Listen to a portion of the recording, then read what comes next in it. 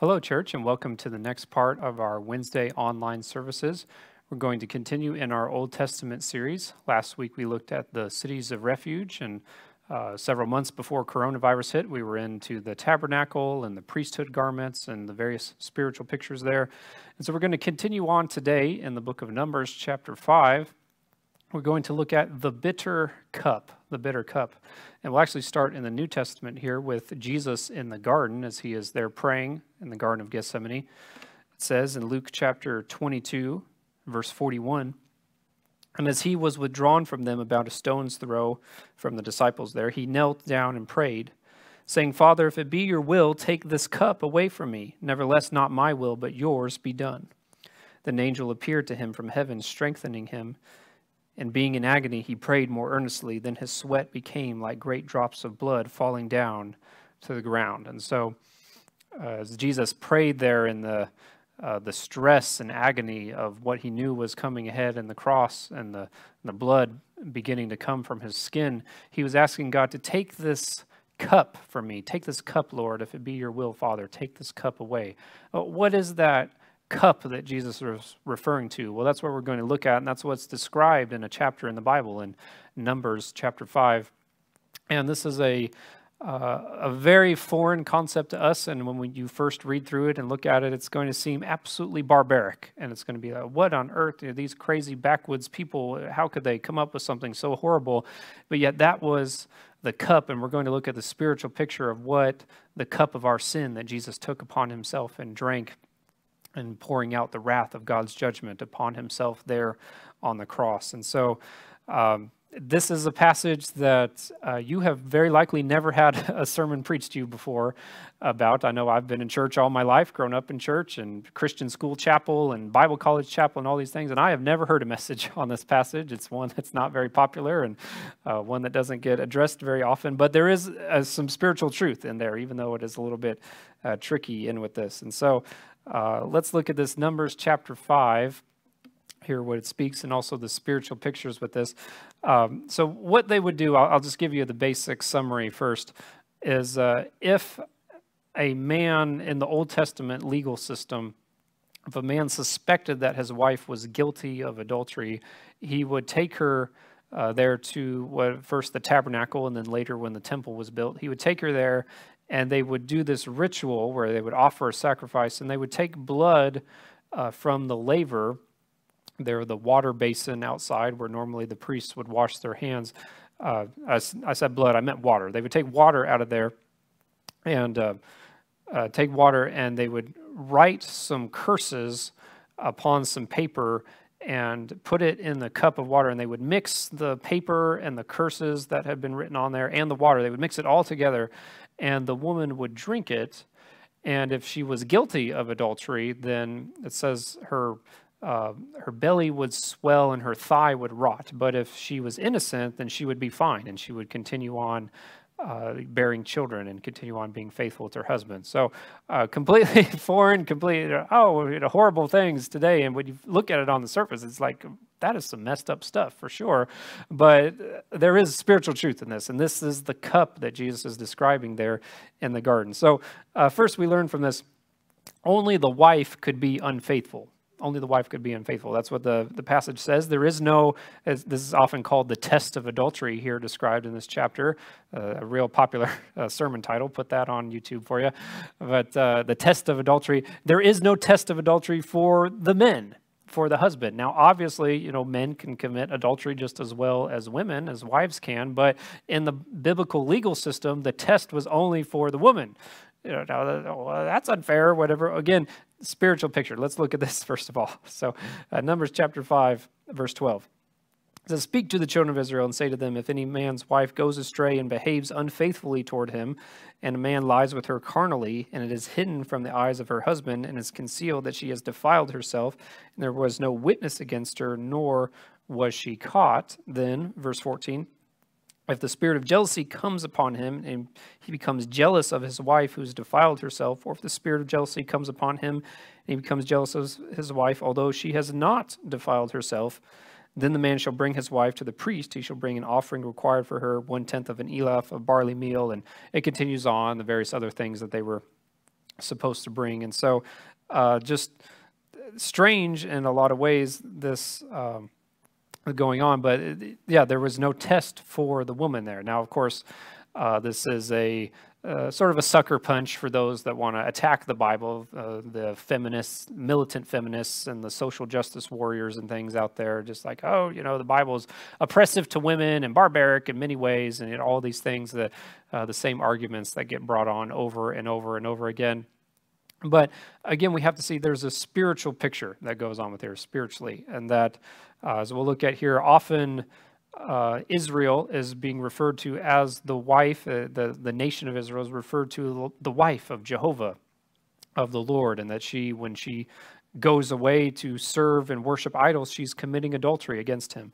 And the same in the New Testament, that the church is likened to the bride of Christ. And so when we see in these things, what the Bible says, that in the marriage relationship of either the nation of Israel or later of the church to God, only one person can be unfaithful in that relationship. And I'll give you a hint. It's not God. He's not going to be unfaithful there. So that's why only the wife in the Old Testament, there's only a test of adultery for the wife, because only the wife is capable of being unfaithful in the big spiritual picture that the Lord is trying to teach us here. And so, and this is a big deal in a lot of ways, and there's a lot of stuff. I don't want to be crude to go into this, but there's some very detailed instructions in the Old Testament how virginity for men and for women was a very sacred thing and protected, and especially girls, because marriage and bearing children was so important for them and for their purpose in life, that their virginity was something guarded very closely by their fathers and by their family. And a lot of biblical instructions and things go on with that protection.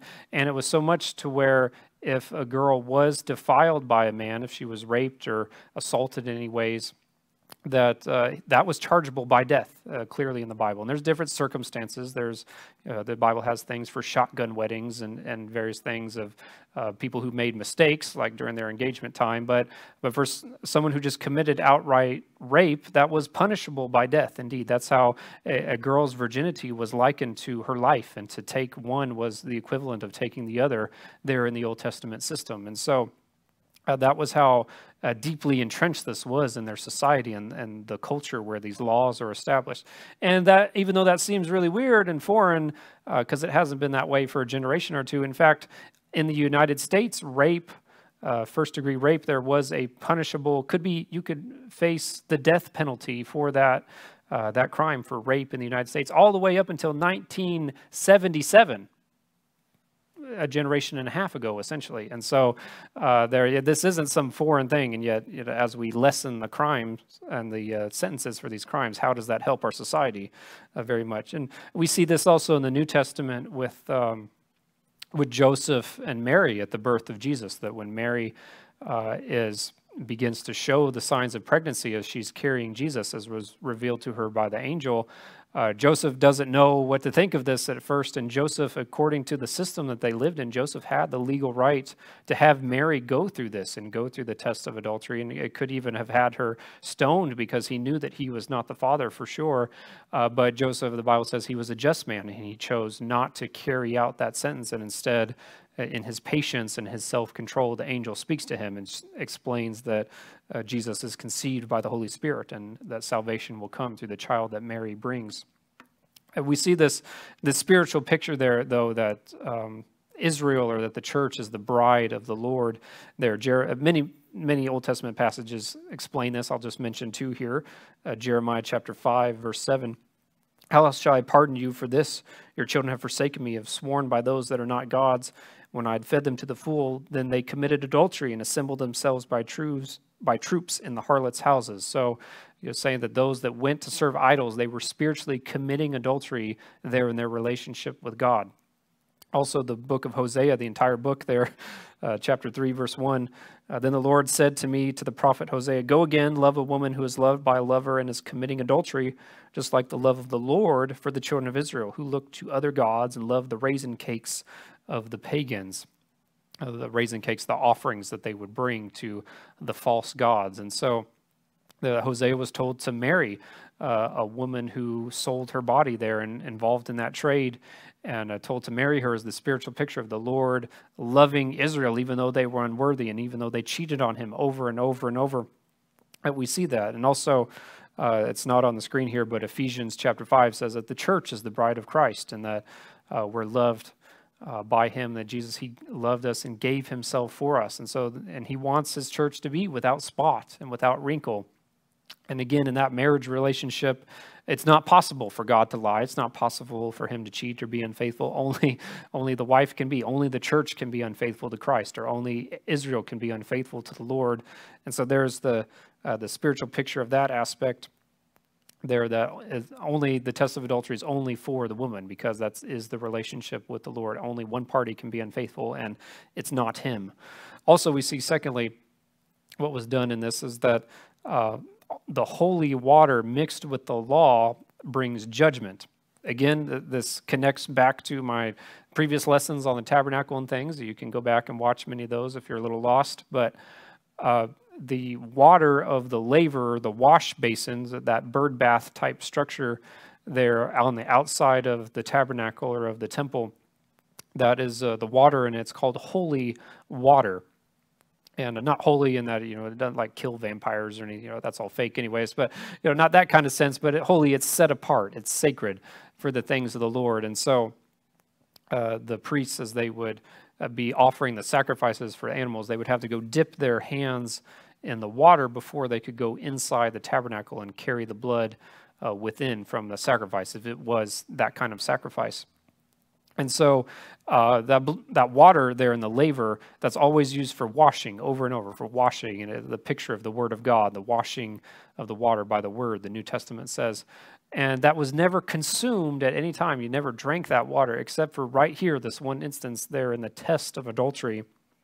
And so Numbers chapter 5, verse 17 says, the priest shall take holy water in an earthen vessel, and shall take some of the dust that is in the floor of the tabernacle and put it into the water. And so not only is it the water by himself, but he reaches down, and the tabernacle would have just a dirt floor, or later the temple's going to have tiles and stone pavers there as its floor, but there would still be dust with it. And so he takes some dust and he mixes it in with the water. Now, that's very important, because we see in the system here that's a curse that comes with that. The water mixed with dust or mixed with the law, there's a curse that goes with that. And so the first reference that we have to dust in the scripture is there in the book of Genesis, after the Lord forms Adam out of the dust.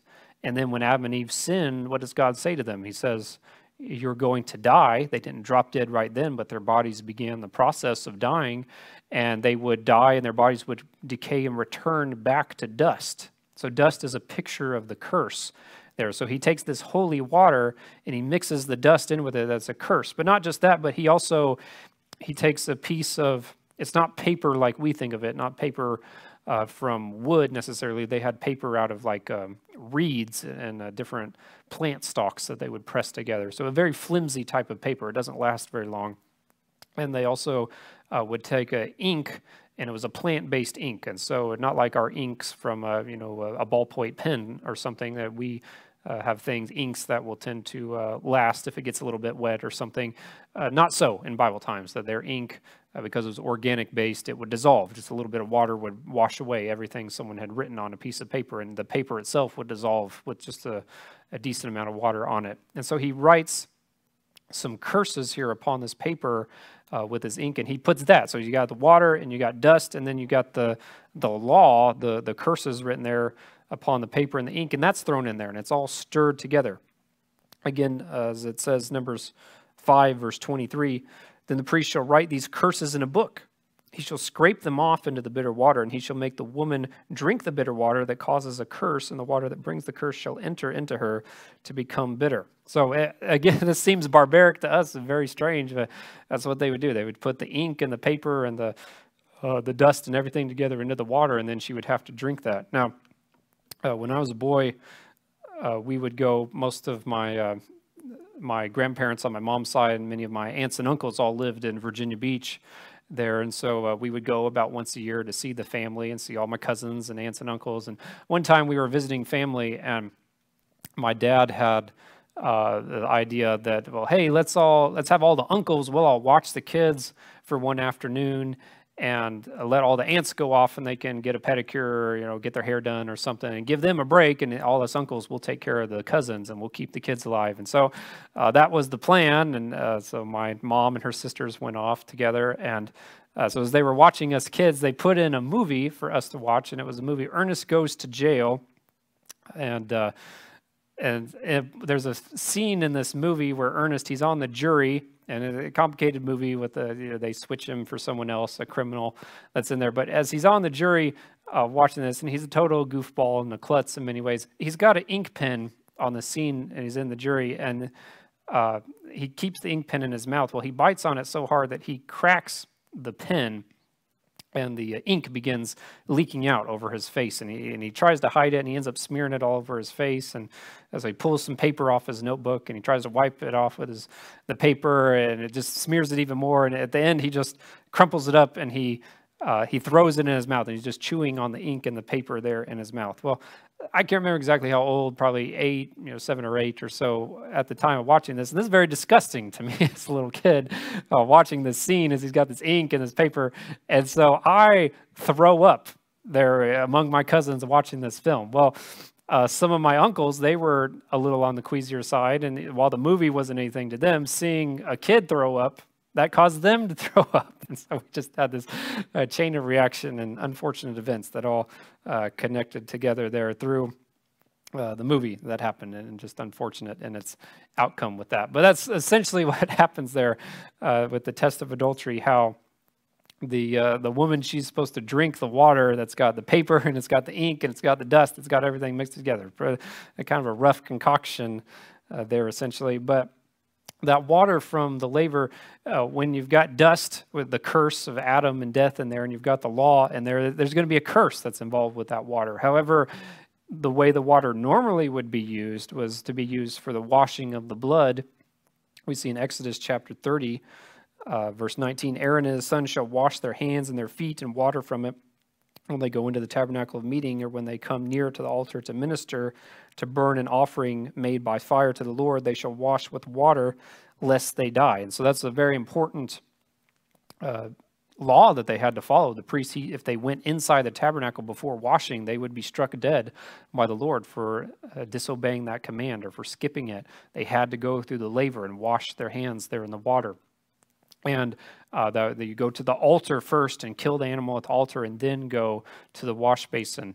That's what we see spiritually with Jesus, that the water, when it's mixed with blood, that brings redemption and it brings salvation. But when it's not mixed with blood, when it's mixed with dust and mixed with the law, then it brings a curse. We see that when Jesus is on the cross.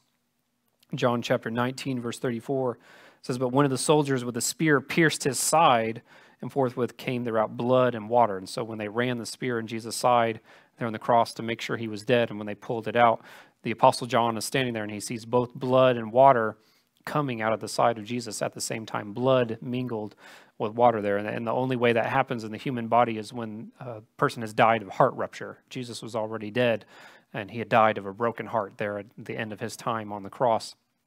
And so we see that the blood and the water together, that salvation is brought through that. But the water with the dust and with the law, a dangerous mixture, and the curse that comes with that. And so also with that, the sacrifice that they would bring the husband, if he suspected his wife of adultery, it was only flour and other things that he would bring, various crops. There was no blood with that sacrifice. They did not bring an animal to be slaughtered. And so it's a bloodless sacrifice. And every kind of sin sacrifice had to have blood with it to have forgiveness of sins. And so to be a bloodless sacrifice, that's not going to do anything to prevent the sin or pass that on to the animal in any sense in the spiritual picture there.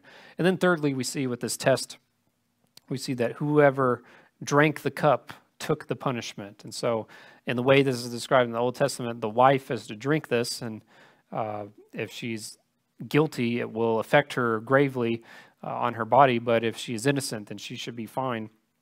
Verse 26 of Numbers chapter 5, And the priest shall take a handful of the offering as its memorial portion, burn it on the altar, and afterward make the woman drink the water. And when he has made her to drink the water, then it shall be, if she has defiled herself and behaved unfaithfully toward her husband, that the water that brings a curse will enter her and become bitter, and her belly will swell, and her thigh will rot, and the woman will become a curse among her people. But if the woman has not defiled herself and is clean, then she shall be free and may conceive children.